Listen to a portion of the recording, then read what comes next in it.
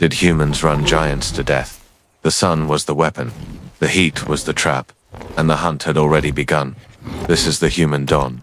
This episode of the Human Dawn exposes the terrifying truth behind humanity's rise, not through dominance, but through suffering, memory, and relentless pursuit.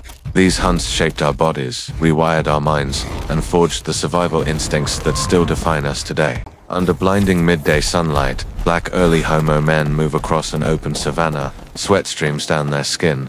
They are not chasing with speed, they are chasing with time. In this world, endurance is deadlier than claws. Ahead, a large prehistoric deer lifts its head. It is strong, fast, dangerous. The hunters do not rush. They watch. This hunt begins not with violence but with a decision. The animal flees. The men follow at a steady pace. They don't need to see it. They read bent grass, cracked soil, the depth of each hoofprint. The ground tells them everything. The sun climbs higher. Heat crushes the land. Predators hide.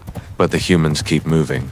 The animal is forced to run again, and again. It pants. Its body overheats. The trap tightens. The deer stumbles. Foam drips from its mouth. Its muscles burn with lactic acid. Its body, built for speed not cooling, betrays it. The hunters never sprint. They simply do not stop. The animal collapses, conscious, helpless. The men approach carefully. There is no triumph in their faces, only necessity. One raises a stone tool. The end is swift.